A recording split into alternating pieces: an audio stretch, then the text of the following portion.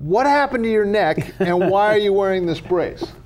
Well, about 3 weeks ago in North Carolina, we were boogie boarding, and I sort of caught a wave that was bigger than I thought and got underneath it.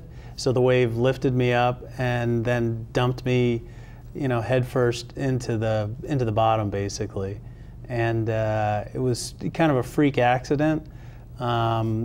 I knew sort of what had happened at that moment. It was at the end of the day. The tide was coming in, and the water wasn't that deep. It was only about 4 feet deep. But the impact and then the weight of the wave compressed my vertebrae. You know, my head stayed and my body went the other way. So I damaged my spinal cord and was actually paralyzed from the neck down in the water. So I have to say that was kind of a, you know, kind of one of those moments where, you know, I definitely thought it was my time. And so you're conscious. Conscious, yeah. But which you was can't that was move, amazing. Couldn't. And yeah. you're under the water. Yeah. Now you and the love of your life decided to have 7 children, right? You're the father of 7 children. Yeah. And at this time, it seems like it was a good idea to have 7 kids, because who came and retrieved? Well, my son Nicholas, who's now the same height as I am, he doesn't weigh as much as I do, but he was out there with me, and he had no idea what had happened. And I was able to look. For some reason, I could see underneath the water, which I usually can't see in the salt water. So there must have been something going on to help me make it through this. And he didn't really even know that I was there. You know, I saw him sort of looking away, and I'm underwater. So I said, you know, if I try to yell underwater, we've done experiments with that. The kids all want to, can you hear me? Like you're under the pool. If I you can't hear anything. And I said, if I do that underwater, nothing's going to happen. I said, maybe I'm going to get my head turned a little bit, because I spotted him.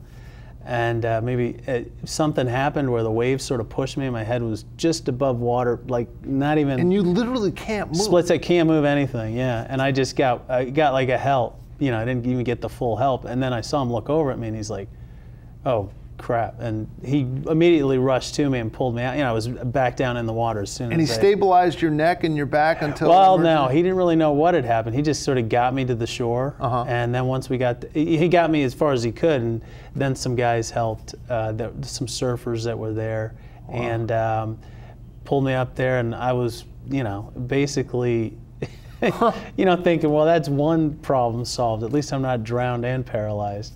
So got onto the beach, and then I told him, well, I think you guys should move me a little further up the beach, because the waves were coming in. And then a wave completely. But meanwhile, you can't move your arms, you can't move your legs, you're just going, hey. No, once they got me up further, I started to feel my right arm, and then I immediately tried to lift it, and it was kind of like, you know, it basically flopped on top of me. Oh my God. And then they were panicked that don't move, you know, and you know, someone was holding my head, and you know, my concern was my son was there.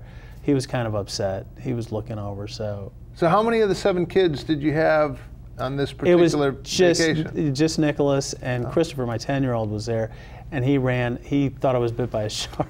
Oh, geez. So he was running down the beach pretty randomly. And this, well, what are we now? September 3rd, so this was 2-3 weeks ago now. Yeah, it was the 18th. It was August 18th. Wow. And you know, from there it was, you know, the feelings started coming back, and you know what it was is the spinal cord is damaged, and then it either comes back or it doesn't come back. It's kind of it's very dicey. Wow. And it came back. I could start feeling, you know, the rest of my body.